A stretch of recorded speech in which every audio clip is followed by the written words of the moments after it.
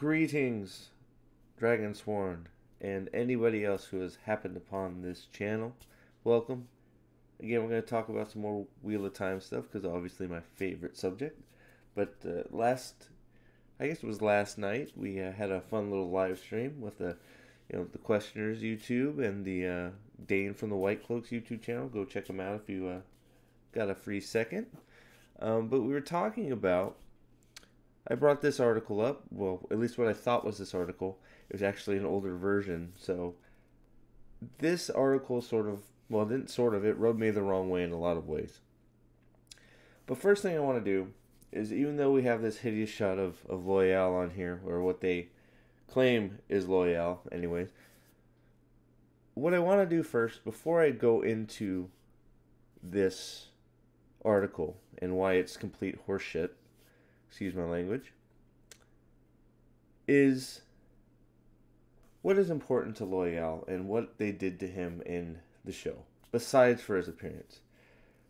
Because his appearance is just hideous. I don't know that anybody likes what they did with Loial. But there is a bunch of stuff that they took away from Loial that is going to destroy his character for the rest of the seasons to come in the Wheel of Time show. What are a few of those things, and what do they do on the show? So, what's important to Loial? Well, did he once mention Elder Hammond and how he was young to be out of the steading? Did he even mention the steading? I don't know that he mentioned the steading. So, Elder Hammond, no steading. Know how he's young for an Ogier, even though he's, well, I guess maybe they did say that, to be fair. I think they did. I haven't gone back, so maybe they did. So maybe they did mention how young he is, but not that he was sort of on the run. I don't remember. I don't think. Obviously, books and knowledge are very important to Loial, so they did hit that in the show. We'll give him that one, right? He had a bunch of books, right? So, but I'm not sure, and you'd have to correct me if I'm wrong, and I don't feel like they did. I'm almost positive they didn't. About Loial's interest in Rand and writing a book about Rand and ta'veren and the three boys, and how it's miraculous that 3 ta'veren, I guess in the show's case 5, so whatever, are in the same spot at the same time, and that is pretty much what attaches Loial to the boys, is the fact that they're ta'veren, and he sort of is getting dragged along, but he's also interested and wants to write a book on them. Pretty sure that's not in the show. Comments for correcting me when I'm wrong, because I can be wrong. So if I'm wrong, please let me know. If it was mentioned in the 5 seconds of screen time Loial was given, it wasn't mentioned very heavily. Also, I think the biggest FU to Loial in the show was Loial's importance to Waygates. The Waygates are pretty much Loial's thing, and I don't think anybody would disagree with me that's read the books. Loial, almost his whole arc, I don't want to say his whole arc, but a big part of his arc is eventually, and spoilers, helping out Rand with Waygates. He is initially the one that shows them how to open it with the Leaf of Avacendora, which is not present in the show. He is pretty much, actually, for a time, the only one who knows how to get around in the ways. And he is instrumental in helping shutting them down later in the series. So, what they did in the show completely takes that whole arc away from him. So I don't know what they're going to do with Loial. In fact, they don't even know what they're going to do with Loial. It seems, right? But as we can see, they want to fake out his death to make us all pissed off because we love Loial. And the final thing, which is probably the biggest, because it's what makes, I don't know, there's so many big ones. I can't say the biggest. There's a lot of biggest, but one that's also extremely big is the fact that Loial is a Trey singer. Now, he is pretty much, I think he's probably the only tree singer mentioned, and maybe one of the only tree singing Ogier alive. If there's many more, it's maybe a handful, right? And it sucks that they took this part away from him, because not only does that get, because they destroyed the whole Eye of the World scene. You didn't have the Green Man, you didn't have this Pool of Sidon. We could go over the many, many, many, many ways that they screwed up the whole Eye of the World scene. Hell, he wasn't even there, obviously. Nobody was there. But the things that they could have done with Loial and his tree singing, and the things that he does that make you just love him, and it shows what type of person he is, and just his ability to sing to a tree and make it withstand and beat back even the blight from taking it over. That's just the ability that tree singing gives to nature. I don't understand why they won't try and incorporate that. Maybe they will later. They'll ruin it somehow. They ruin everything they touch. I want to put a real quick edit in here. I forgot also about something massively important to Loial, which is all the groves, and how all the groves have pretty much been annihilated, and actually being in Tar Valon, or Tar Valon, or however you want to say it, that the grove was actually still there was a huge deal to Loial. So that's another thing that they've, I guess, forgot, that, Loial is basically nature orientated and was looking for groves. But it drives me crazy, the fact that they just didn't think of any of these things, and that Loial, before he's even given any meaningful screen time in this show, they just destroyed him with everything they did. And then on top of that, now he's being used as a fake death. And we've talked for BS that they're trying to sell us, saying that this is why we did it, right? Well, as we went over in that stream, they did a whole bunch of fake deaths. You have the Nynaeve fake death. You got the Tom fake death. The person formerly known as Tom, I guess, if you want to call him Tom, he really isn't Tom, but I digress. It's possible that Tom doesn't come back. The way they made him in the show, he's not important at all. So Tom could be dead. But you got Nynaeve's fake death, you got Tom's fake death, now you got, apparently Agumar's not dead, Lord Agumar, from what I've heard. I mean, it's possible. I swear I read something that Lord Agumar is going to make an appearance in Season 2. Maybe it's a flashback, but maybe he's not dead. And then on top of that, you have Loial, which they've said straight up, Loial is not dead. And I said in the stream again, if you haven't seen it, I'll repeat it here. In that one simple scene, they ruin 3 or 4 things, maybe more than that, 5, 6, a whole bunch. So not only have they fake killed Loial, they've neutered the dagger's power, because Fane stabbed him with the ruby hilted dagger. So as any Wheel of Time reader knows, anybody stabbed with that ruby hilted dagger has no chance at all. They're gone. It's over. So that has been nope. So we know that dagger is just pretty much a dagger at this point, because it doesn't have anything special about it, which sucks, because that could have been something cool to play off of. 2, they've completely Perrin is destroyed again, I guess.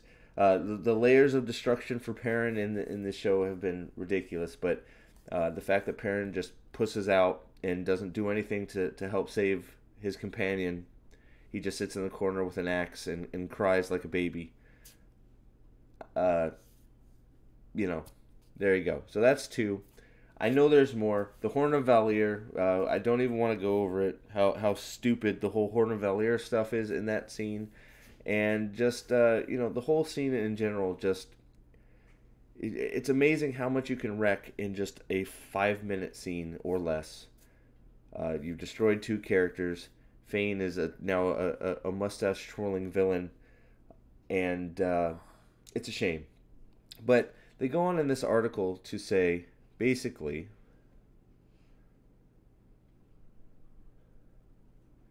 that he was seemingly murdered by Fane,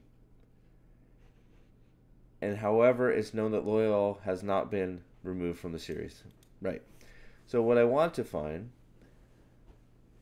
it says that Rafe Judkins has addressed the incident, and Judkins confirmed the character is alive. Right? So we get down to the explanation here.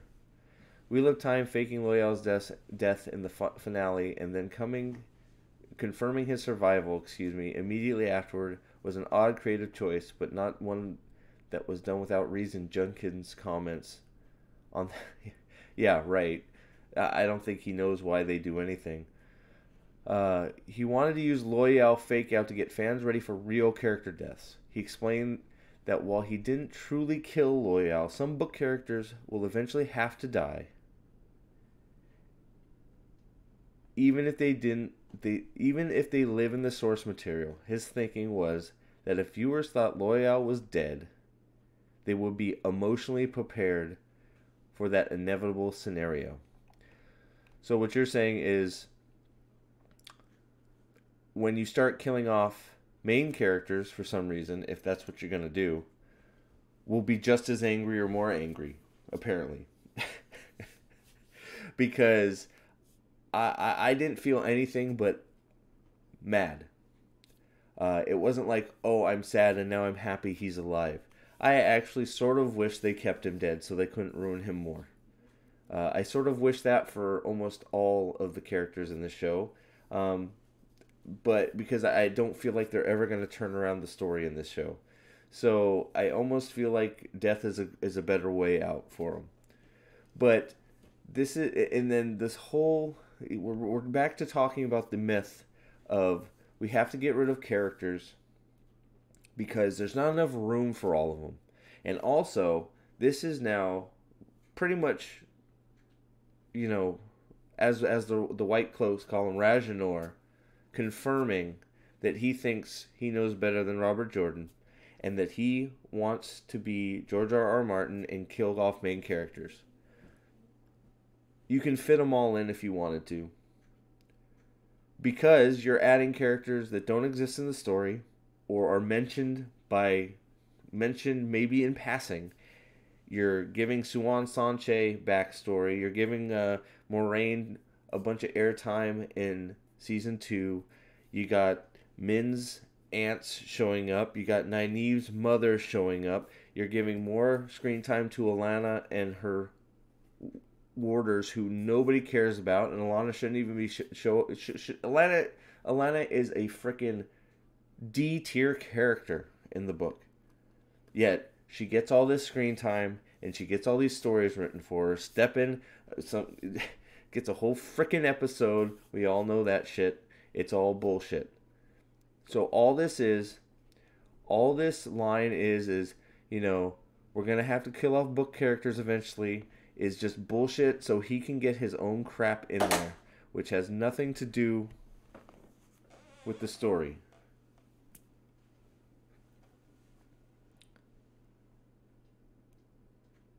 And I wish they would just say, well, they're never going to say it. It would be nice if they just say, we don't care, we're going to do what we want. They're never going to say it because they want to try and keep some of these book readers interested. Most of the book readers that are, I guess, I don't want to say Jordan purists, but us that actually value the books and wanted to see a faithful adaptation of the books will basically pretty much be watching this to call it out and call it what it is, which is a bunch of crap. That's a fight we're just going to have to keep fighting. But Rafe Judkins wants this to be Game of Thrones. He doesn't know how to cause drama other than killing people we like. And all he's going to do is just, basically probably kill characters we like because we keep saying his vision for this series is garbage. And when all you know what? That's the silliest thing of this whole thing. If he just faithfully adapted most of it and threw in a few of his own things, we'd probably be fine with it. I mean, I might call it out here and there, but if everything was pretty faithful, you want to add some of your stuff, the Logain stuff with the Gildan. Ugh, me and my enunciation.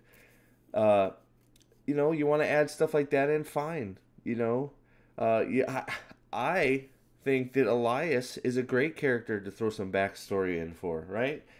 I mean, man, you could get a whole freaking chunk of your own stuff in with a Loial backstory, or not a Loial backstory, well, Loial too, but with a Elias backstory, excuse me.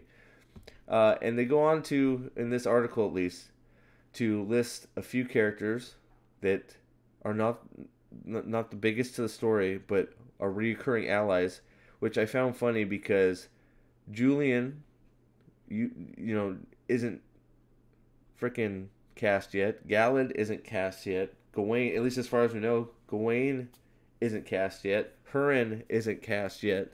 These are all pretty important characters that aren't cast yet, but thank God we got Nynaeve's mom and Min's aunt and Yasika Kalek or whatever the hell her freaking name is, who is thank goodness we have that character cast, right? So I'm pretty sure you all understand what I'm saying. It's all bullshit because they just want to add the characters they want. So then also, and this is exactly what I'm talking about, we can't have a show, we can't hold 2,000 series regulars through multiple seasons. Well, you don't have to. If you got these people under contract and then most of them are in and out, some don't even show up for freaking whole seasons. Now, of course, I understand this is TV and that's not how it works, but there's a way to do it if you wanted to do it. There really is. I mean, you just don't want to try. You just want to do what you want to do, and you're making excuses for why you can't do it faithfully. And the reason you really can't do it faithfully is because you're not talented. That's the problem. You're not talented, and you're arrogant, and you think you're better than the original writers of this story. And a lot of us are going to keep calling it out. I'm going to keep calling it out. And, I know there was some discussion hoping that maybe it wouldn't get a season 3. I think I was talking to Al Dan, a frequent viewer of the channel, in some comments. I think we're probably going to get 3 and 4. I don't know. But I am going to be there for every season calling out this bullshit until I am hoarse and I can't speak anymore, because me and I'm sure many others are not going to let this, poser get away with butchering this fantastic series. And that's, I wanted to say it a little better than I did in the live stream because I had the wrong article because, I'm a great YouTuber, but I appreciate you guys' support. We're quickly approaching 900, and hopefully on our way to 1,000. If you like this content, want to see more Wheel of Time stuff, please let me know in the comments. Please share it. It helps. Share this video. It helps a ton. You guys have been awesome with all that. The support has been awesome. And we're going to have some more live streams, hopefully. Hopefully I can get some more unique Wheel of Time guests. And we can talk Wheel of Time, man. It's always fun to talk Wheel of Time. Book stuff. How bad the TV show is. Expectations of where it's going. Hell, maybe we'll talk about some old theories back in the day and see what people have to say about that. I don't know. The sky's the limit. We can do all kinds of stuff. So let me know what you want to see, and I'll try and provide. And thank you for watching. And until next time, all hail the Lord Dragon, and have a great night or day wherever you are.